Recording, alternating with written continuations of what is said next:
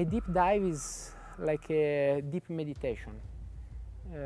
It's like melting with the infinity. After a certain depth, like 20-30 meters, you start to free fall. You do not do anything, you just slide down with the speed of like 3 feet a second. You free fall down there and you're conscious, you are pre-conscious, you don't really feel your body. That's what you feel. You know, like you're on your own with your thoughts. You might forget that you're actually freediving. You can get back to some old memories you would never get, like you would never think you would remember about them.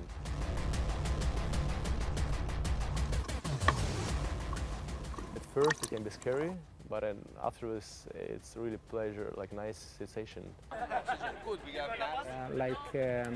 Accepting your deepest fears. The fear of dying. So you have to dive before inside yourself and trying to find this silence. Being in the water, it helps also to do that, to slow down the mind and to find the silence.